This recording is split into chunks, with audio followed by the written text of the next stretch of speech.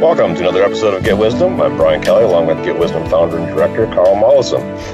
This week we're going to explore the wisdom behind common truths that we consider wisdom. We're going to get Crater's take on these. Crater explains the divine truth in Murphy's Law and other sayings. Yes, well, this is a time-honored one, Murphy's Law. I've grown up with this one, and having worked in research, it was a common parlance in that community, and I don't know how many others, but there's a lot of ironic twists to life, and humor is used to cope. So There's often a kind of witticism that has a mournful aspect to it, kind of addressing the plight we feel we're a part of, and when things go bad and our plans are dashed and our hopes collapse and all of that. Sarcasm is alive and well. Yeah, well, it's a way to keep going in spite of everything. Yeah, it's a coping mechanism. It helps. But we're finding there is a deeper meaning behind some of these, and a deeper origin, in fact, of the need to have them in the first place. We're supposed to have a paradise down here, and the fact that we don't is pointing us directly at serious issues. So this is what we bump into all the time, because we're looking and we're probing and we're open to exploring it. Most people are complacent. They just take it as it comes and don't think. And it's a loss, because we need to come together. Well, let's get on and explore some of the things that are coming forth. So you as creator, what is the divine perspective of the saying, if something can go wrong, it will? All right, and this is Creator's words that I channeled. This is human pessimism distilled into its essence with a clever and ironic saying that has a deeper inner truth. Your culture has come to represent failure as much as success. The deep hidden truth here is that the failings of human endeavors are owing to their inner corruption and the manipulation by interlopers in many, many ways and many levels of human society.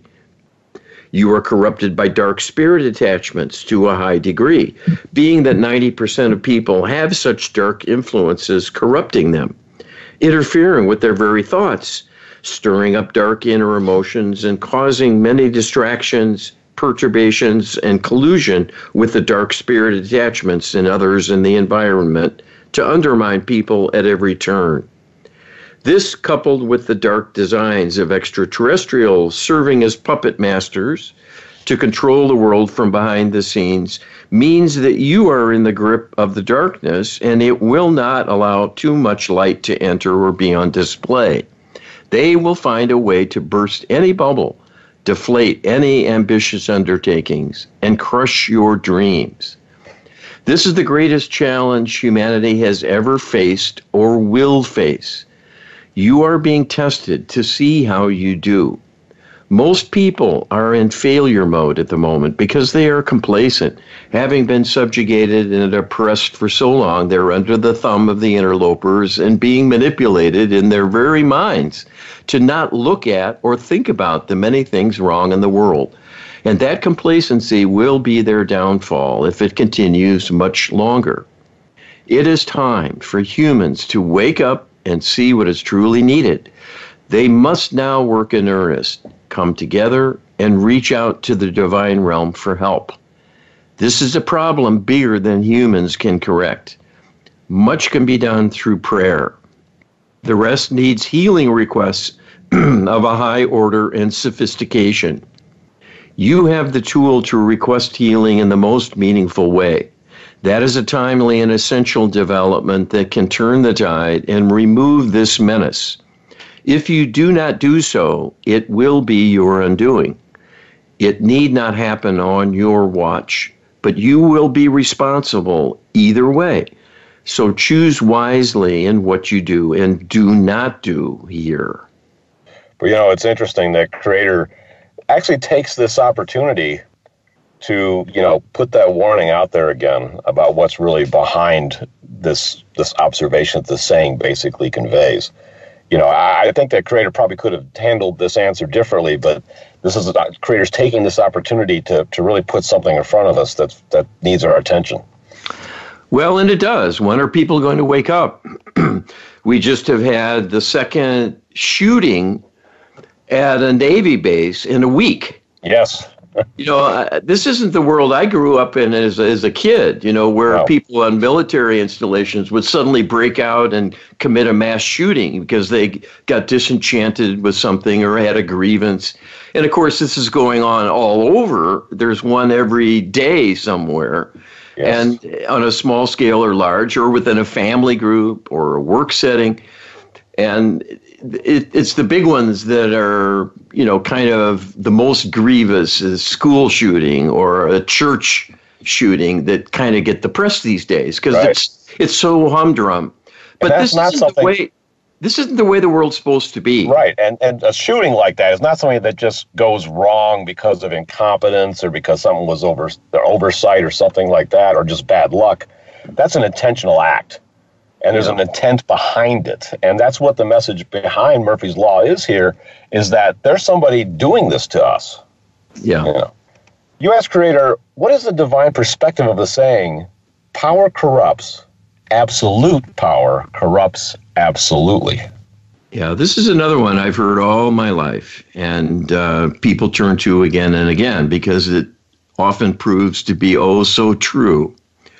And this is what Creator says about it. This is a kernel of human wisdom that is hard won, having lived with oppressors of all kinds and being subjugated by many tyrants and faulty governing bodies, often an elitist group choosing to empower themselves at the expense of others and ruling through brute force or a clever propaganda campaign to keep people satisfied with unending promises and keep the game going with low-level rewards only. There are many variations on the theme, but it is a truism that power is non-divine when used to raise the self at the expense of others. The objective in life is to raise the self at no expense to others, and also, and importantly, raise others at no expense to the self. If you think about these twin goals, they cannot both be achieved if there is not a level playing field and fairness chosen as the ultimate aim for human endeavor to ensure things come out evenly with mutual gain and not favoring one over another. Power implies an imbalance by its very definition. Power that is of a potential nature is not inherently evil. Power is of tremendous advantage if it is used wisely and for the good of all. But all too often, power is used to subvert the plans of others and will backfire on the perpetrator eventually. But in the meantime, many are harmed and there is much suffering that ensues. The ability of power to corrupt is a shorthand description for growth of the ego and satisfying ego-based concerns. This is the seductive nature of power, that it flatters the powerful and their sense of security gained, inflates their sense of self and self-importance.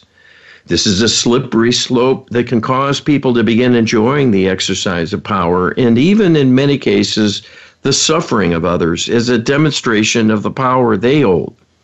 This is a kind of depravity because of its great departure from the divine path. But this is the nature of the interlopers in your world. The members of the darkness are depraved beings because they are loveless and serve only the self. Those in power have that privilege through brute force alone, through cunning and savagery. That is no way to live. It is a way to die.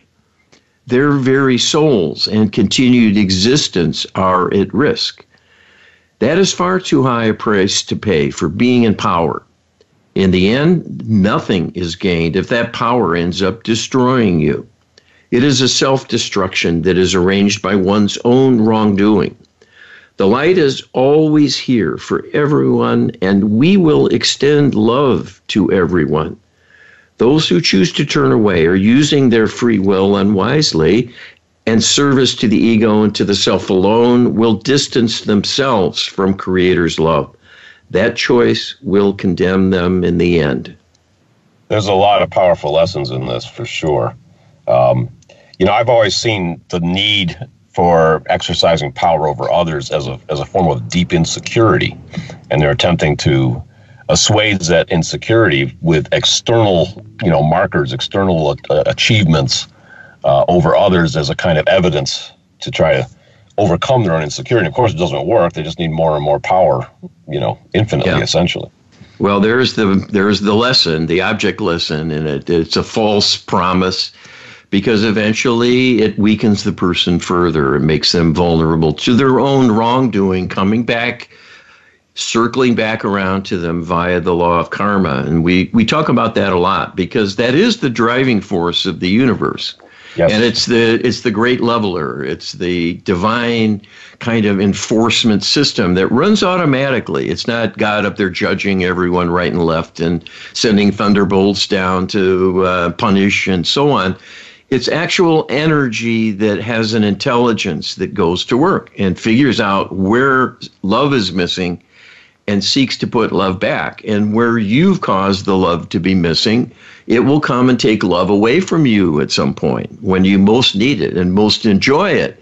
And that'll be your comeuppance. And it's not a judgment. It is a self-created problem. Yes, it's actually not a form of punishment, but it's really more of an opportunity to grow. Yes. That's a different perspective on that. That's right. It's an opportunity to learn. Yes. Yeah. You ask Creator, what is the divine perspective of the saying, use it or lose it? All right. And Creator says, this is a fine truism that applies in almost every field of endeavor engaged in by human beings. It applies to the mental, the physical, the emotional, and the spiritual realm equally.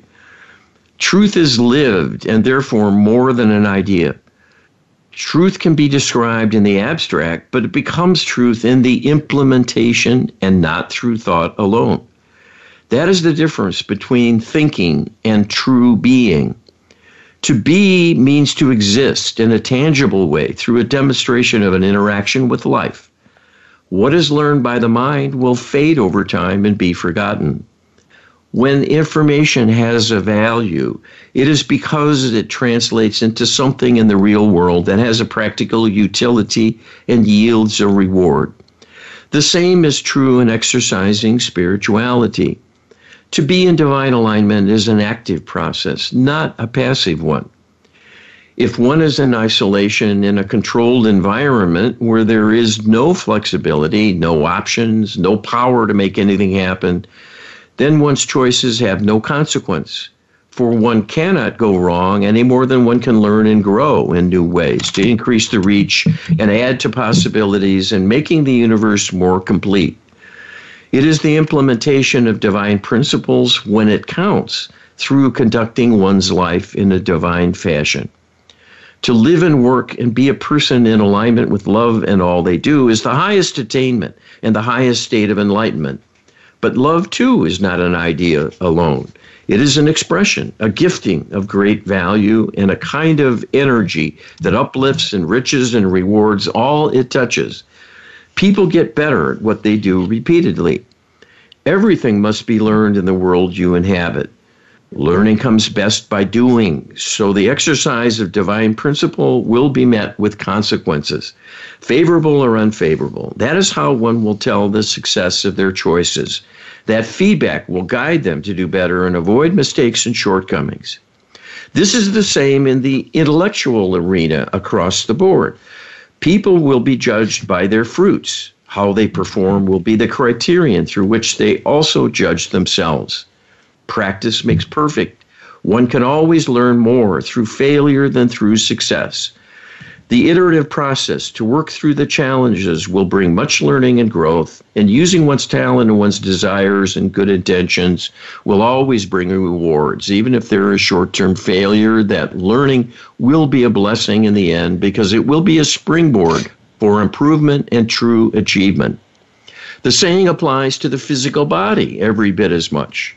Those who deal with helping people enhance their physical performance, as in the field of athletics, know full well that the body must be not only utilized, but utilized with intensity to build up stamina, strength, endurance, as well as training the muscles and other physical capabilities to reach a high-level performance of any physical endeavor.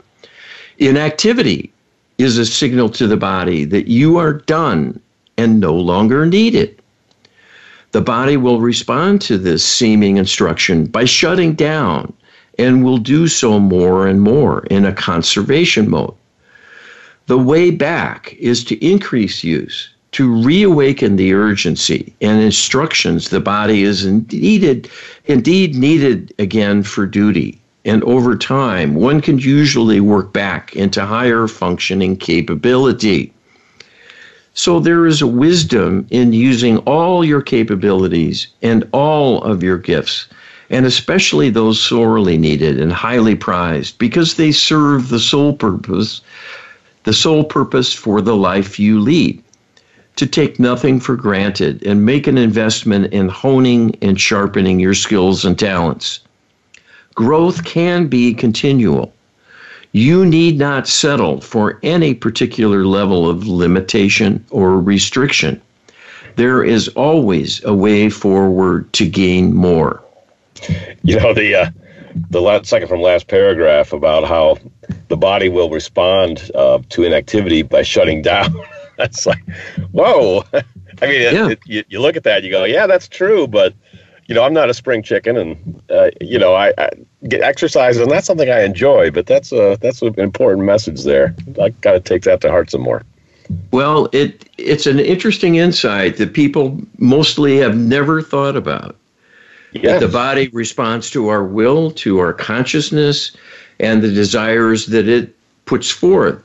And you see this with aging, and people just sort of dry up and wither, and it's visible, and the skin is wrinkled, and the hands and joints are gnarled, and they're stooped over and shrunken and shuffling and rigid, not flexible and able to move freely and easily. That's a function of a kind of a slow winding down. Yes. And you can counteract it by winding yourself up a bit and making a determination to do things to move the body, use it, make movement to create growth and flexibility and not give in to the decline that will happen. Well, we're on the topic of use it or lose it. We have getwisdom.com. Please check it out. Use it. We don't want anybody losing it. You can check out our healing services that are on there, as well as download our free ebooks. And Carl, tell us a little bit about the healing.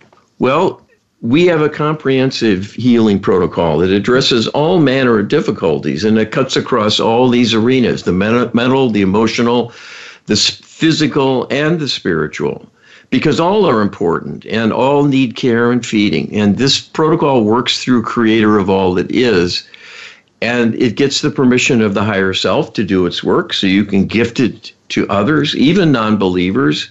It's done with respect and with their soul's permission, so it's just like doing a high-level prayer. So you can learn more about that. Sorry, Carl. You can learn more about that at getwisdom.com/LHP. You can download the book on that, and we'll be right back right after this. Welcome back to the second segment of Get Wisdom. We are looking at common sayings and how much divine truth is actually in them. It's a pretty interesting exploration.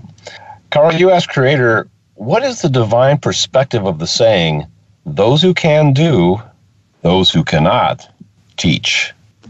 All right, and this is what I channeled from Creator in answer to that question.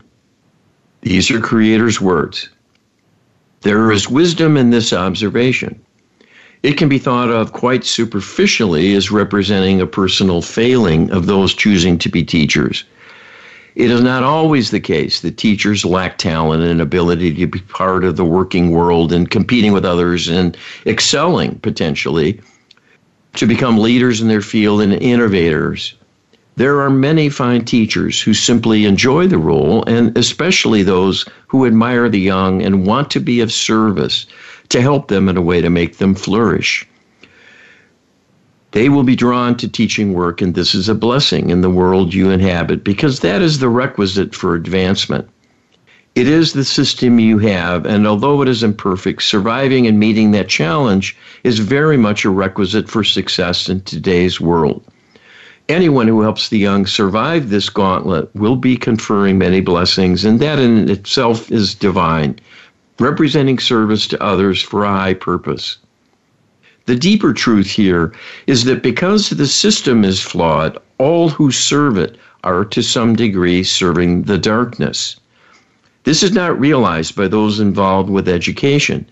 The institutions entrusted with education are revered and respected because they are the pillars of culture and attainment, because almost all who are successful undergo the educational process created by society as a rite of passage, as a credential for taking part in any area of responsibility.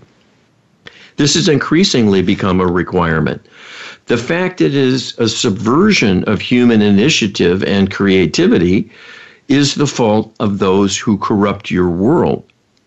The deeper truth in this saying is that the service to a corrupt institution results in a lessening of the individual because they are serving the darkness and will be dragged down to some extent because there will be a karmic penalty exacted from them in the future. There is an inner knowing by those who endure the educational system and its regimentation that there is something faulty in its makeup. That is an intuitive awareness of a deeper truth, that what they are being asked to do makes little sense and seems illogical and even inhuman in many ways. Those feelings are suppressed in order to cope, and people override their instincts because the culture demands this. And people generally want to be cooperative and to fit in order to be accepted and be successful. So they will squelch their own inner criticisms simply to not be in conflict with themselves and resign themselves to serving that system and jumping through the hoops it raises and over the hurdles it places in the way of the learner to prove their worth and meet the quite arbitrary criteria for advancement. So the deep truth here in the somewhat mocking tone of this saying is a deep inner recognition that the emperor has no clothes, and the emperor's minions, in this case the teachers of a flawed system, are serving a false god. We are not decrying the need for knowledge. We are simply pointing out that from the divine perspective, the system is rigged to minimize learning, rather than encourage and offer opportunities for people to flourish, where they will learn far more by doing than by sitting in classrooms year after year, going through pretend exercises and spooning facts into their brain they will little remember. It is only when they join the working world that their true education begins. There needs to be some priming of the pump with the cultural conventions, use of language, knowledge of arithmetic, and the workings of society. Beyond that, an apprentice system would do far more to create a world where people thrive and advancement is accelerated. People waste their best and most energetic years sitting on the sidelines, meeting the requirements of a procession of teachers serving the system of incrustation to convey what is largely flawed information, incomplete knowledge, and obsolete thinking. People learn by doing, and that is the deep inner meaning here of this saying, that the facts and information taught in formal education settings prove to be of little value in the real world for most individuals. The value is in engaging with life where the actions count. There is something real at stake and a real challenge to work on. What one does directly through one's own hands will be the best teacher by far than anything that can be learned listening to others. Well, that certainly sounds negative. So I fully understand that, and I commiserate with the teachers out there and the many parents with children in school who are wondering what's going on all day, and they'll ask their kid at the end of the day, "Well, what'd you learn today?" "Oh, nothing. I was school today." "Oh, okay." That's a lot more critical, I think, than a lot of people would expect from Creator on this particular topic. As much as we laud teachers, and frankly, teachers probably deserve more than they're getting in a lot of cases, but at the same time, the system clearly is flawed. And it's interesting that Creator points out that there's going to be a karmic penalty for serving a flawed system. So not just teaching, but that's true across the board. Anything that you serve that is doing harm at some level is going to come back to you. Well, if you want to know more about this, we did a radio show on education a while back, and it's filled with insights about why this is so. So I encourage people to check that out. Don't beat us up just yet. Yes. Go and learn a little bit more about the divine perspective, and I think it might open your eyes, and it's worth considering because it's a pointer towards the problems that exist in the world in a larger sense than even education. Absolutely. You asked Creator, what is the divine perspective of the saying, nothing is impossible for the man who doesn't have to do it himself?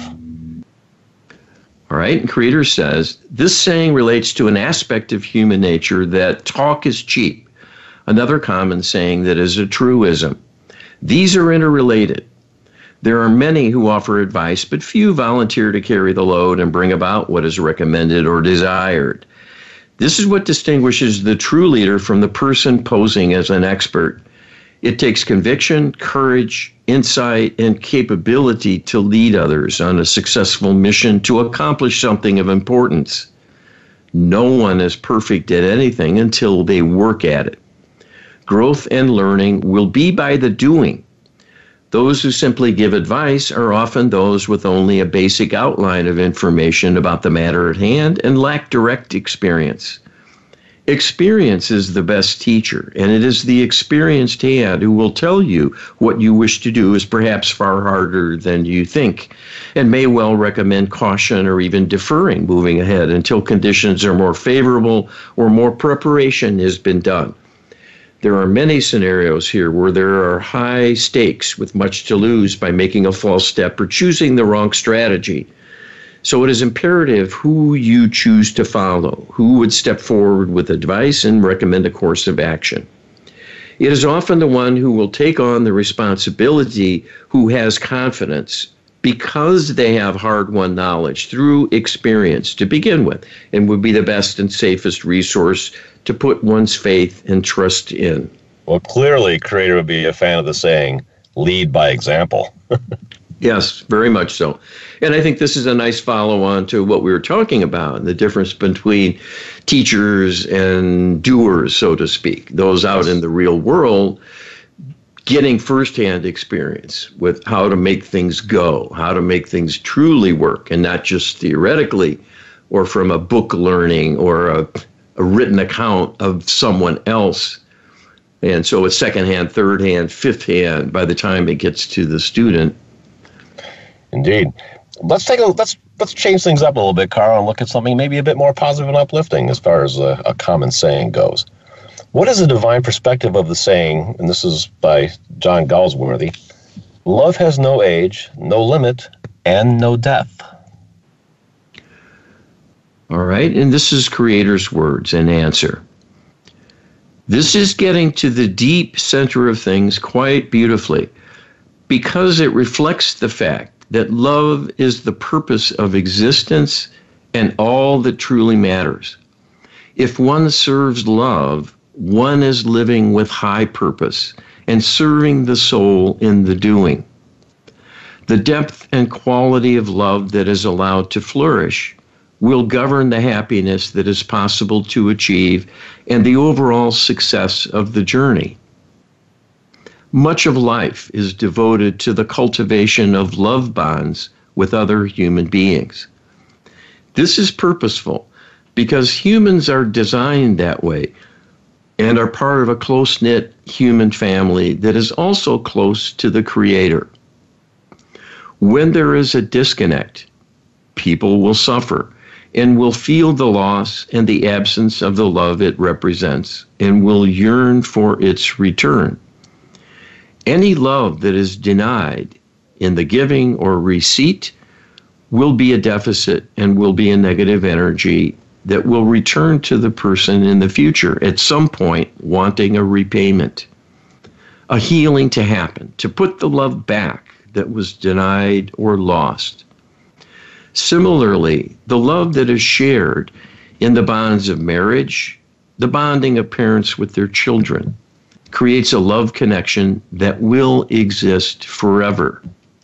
It is the norm, not the exception, that people end up married to individuals who they have known from other lifetimes and cherish as friends and loves, often through many differing roles as lover, spouse, parent, or child, and experiencing them by turns with others in a soul group who travel together through time and share many experiences, good and bad, to take on challenges for learning and growth, and help one another along the way as friends, neighbors, co-workers, as well as family members. Love is deep because love is eternal. Well, that's a profound message, of course, and one that people are trying to, I think, believe wholeheartedly with their whole heart, mind, and soul, because love is the one thing that is missing more than any other down here. I mean, we are loving creatures. We come from a loving creator, and yet we're being challenged, we're being tested down here to see, I guess, how we do without love being constantly present.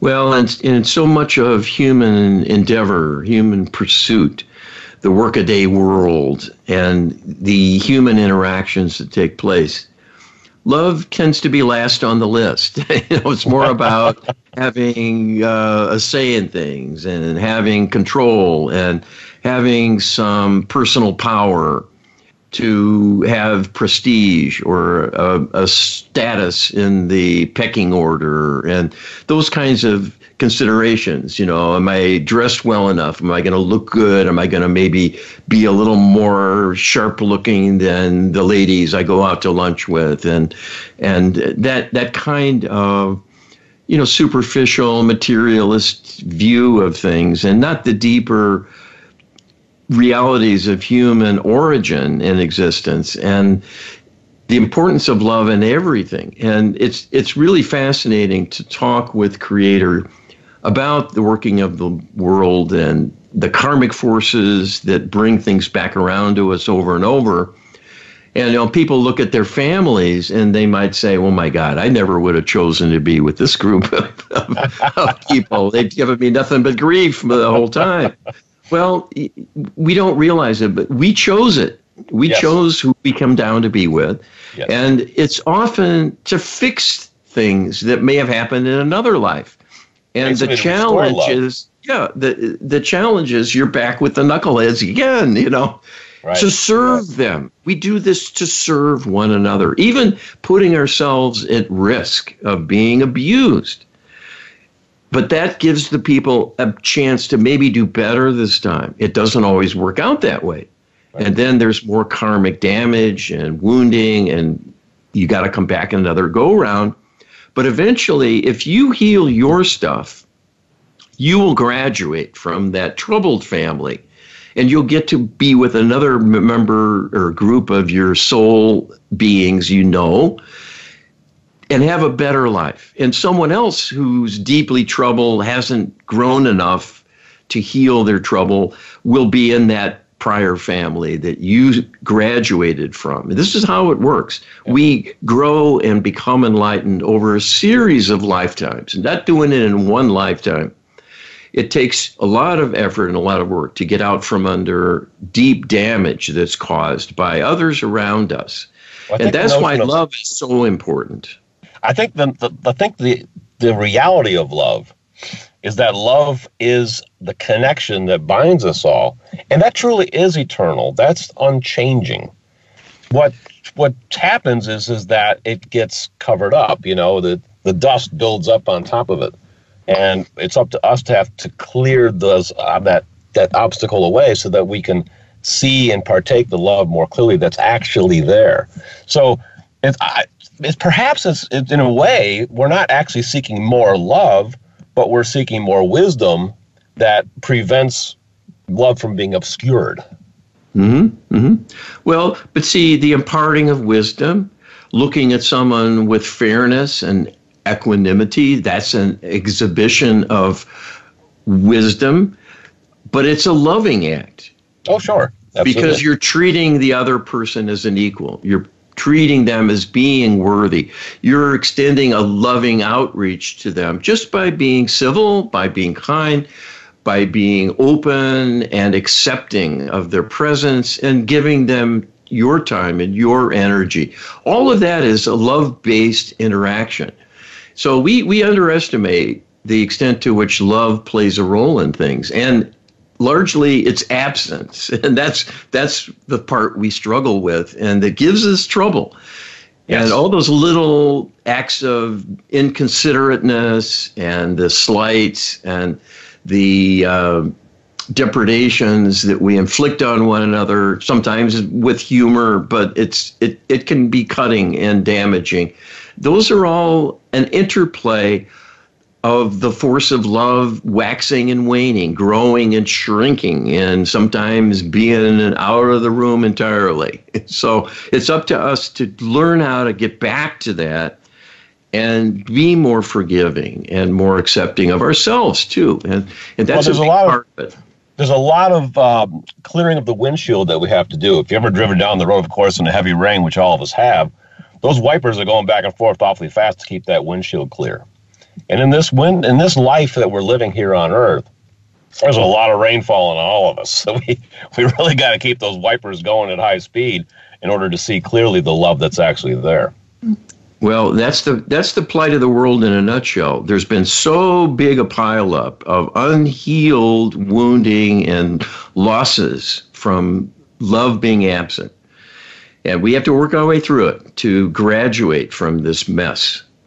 Indeed. I think the problem of evil is also a seeking of love, but it's love of the self. You know, they're looking to feel empowered, looking to feel strong, they're looking to feel valuable, which is all the things that love really is, you know, but they're not able to achieve it, and they're focusing only on self. So ultimately, everybody's chasing love at some point, even those that are about as far away from it as we can possibly imagine. Yes. But this is the problem of the ones who are really lost, because without the ability to give love, they're going to be at a disadvantage, and they're going to harm everyone around them. And there's a lot of that taking place. Indeed. Well, check out our prayer book, getwisdom.com/prayer, which enables you to learn how to pray truly effectively, more so than most people can realize and have experience with.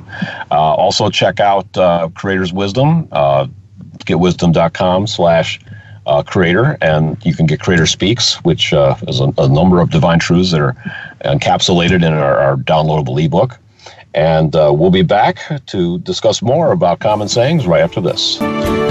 Back to the last segment of Get Wisdom, we're talking about common sayings that people find to contain wisdom. We're checking with Creator to see how much wisdom they actually contain. And in this last segment, we're going to deal with adversity and embracing the true purposes of life. So, Carl, you asked Creator, what is the divine perspective of the saying, no good deed goes unpunished? Yeah, that's a nice, juicy one. I've used that one a lot myself as a do-gooder. You're not the only one. All right, now this is what Creator says about this. These are Creator's words, channeled. This is a recognition through hard-won life experience that things often will backfire and will not go as planned.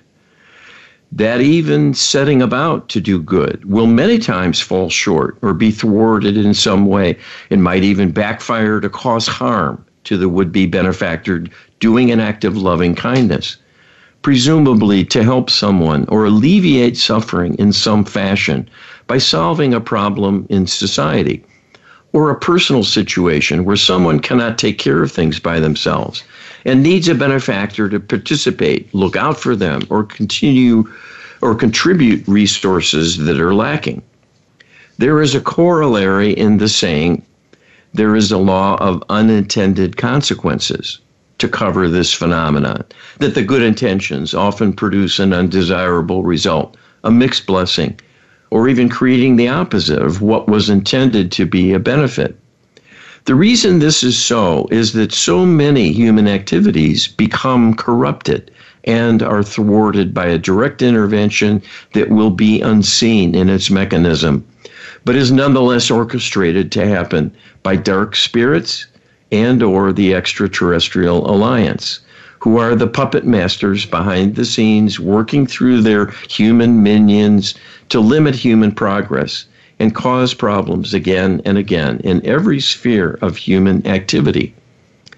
We understand this is quite a dark view to present, and may even be seen as a worse state of being than simply that things are somehow destined to go wrong. This saying may only be seen by some as bad luck, or even a 50-50 proposition where sometimes it'll work out and sometimes not. And this is simply something to do with the law of averages because of human imperfection and so on. It is difficult to think of the world being corrupted and loaded against you to have a dark outcome more often than not. But this is the case. It is better to know truth than to live a lie, especially when you can change things for the better by waking up to the truth we are sharing with you and requesting the help of the divine realm to deliver you from the workings of the darkness that has crept into your world and now holds you in its grip. I think this is one of the more revealing truths, so to speak, that's been shared, because people recognize that this happens. You know, almost everybody's had an experience where they've gone out of their way, they've gone the extra mile, and they get a blowback for it. You know, and it's really it really is undeserved. You know, in most cases, and it happens a lot, more so than you would think would happen in the normal course of things. So yes. I think this is a clue that there's something bigger going on behind the scenes. This is an opportunity for people to kind of sit back and look at it and maybe glean some of that themselves. Well, you know, it sounds like a wild-eyed fantasy, a conspiracy theory, evidence of mental disturbance in yours truly.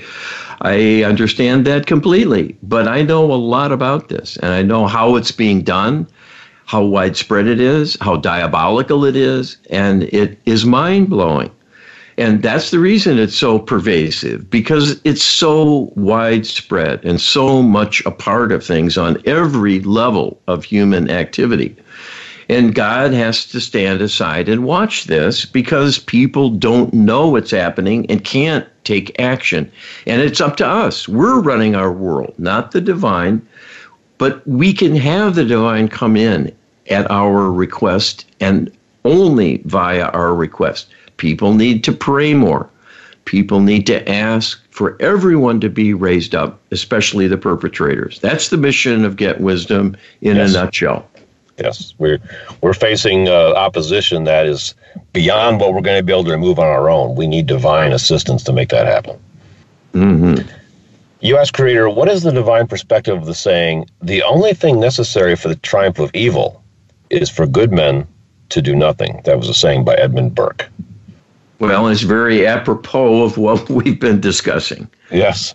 And Creator says this is a divine call to action that has been generated from the depths of the direst human circumstances and is a stirring reminder there is a need for vigilance, insight, and a clarity of thought and perception to not accept things at face value, but to be cautious, to look deeper and question everything.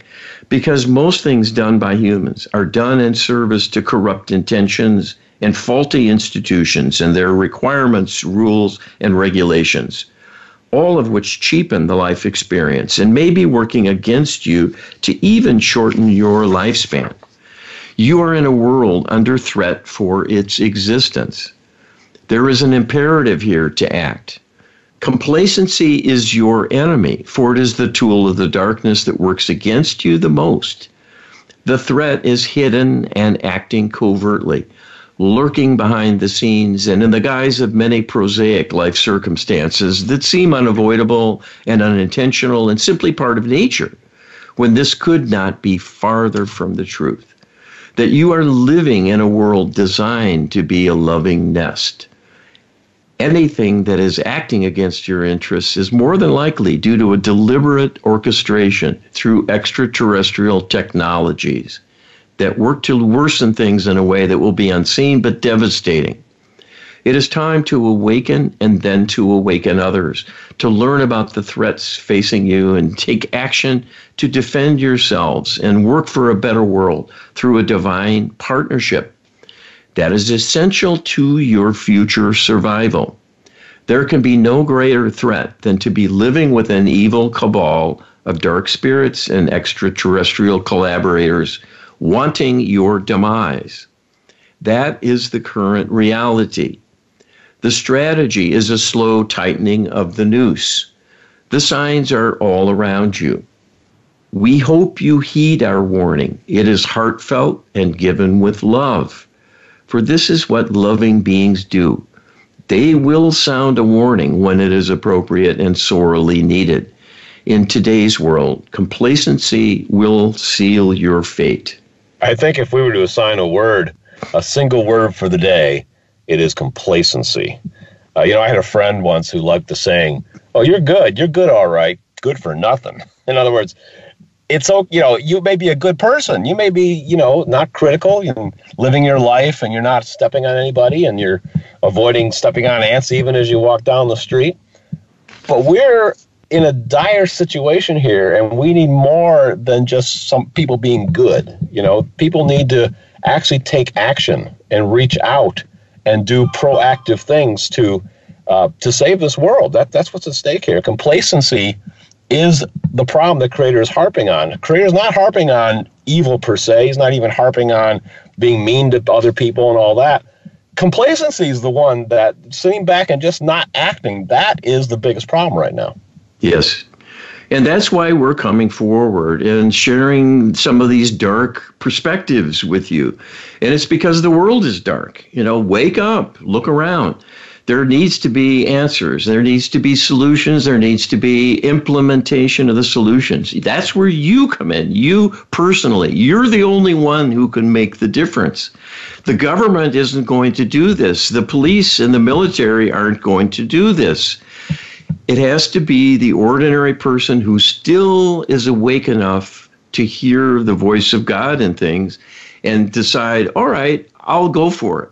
I will make a heartfelt request to the Almighty to come in and raise everything up. That's all we're asking here. And it can make the difference. And without it, we may go under. Yes, we may go under. You ask Creator, what is the divine perspective of the saying? The best and most beautiful things in the world cannot be seen or even touched. They must be felt with the heart. And that was a saying by Helen Keller. And for anyone who doesn't know, Helen Keller was someone who was born blind and deaf and was finally rescued from being completely disconnected from even her family in any meaningful way by a gifted teacher who made a connection to her and helped her find a way to learn language and doing signing and so forth. So the best and most beautiful things in the world cannot be seen or even touched. They must be felt with the heart, is the saying. And this is what Creator says about it. This is a most beautiful saying that is divine truth and gifted by one who suffered greatly through personal deprivation and a troubled life, but speaks to the reality of the divine as the source of love. That is the most powerful force in the universe and the thing of greatest value. It is a reward and a blessing to both give and receive. The gifting of love through acts of loving kindness raises up the giver, even as it raises up the recipient. What could be more beautiful or more rewarding or more worthwhile as a focus of one's life than to be part of something so very magnificent? That is why the richest among you are the ones who live through loving kindness in all they do. It transcends the physical trappings of human culture and the accoutrements of status and accomplishment prized so greatly by many, but represent things and not feelings that become highly treasured because they are the most rewarding. The value of love is priceless, for without it, life will not be complete, and no amount of money will make it so. Love is felt by and conveyed by the heart, not the head. The more one opens the heart and is in tune with love and has love as a goal, the more one will be in divine alignment and will be rewarded with joy and happiness all along the way. This means that love is the greatest of goals because it is the greatest accomplishment to be a giver and receiver of love both in all one does.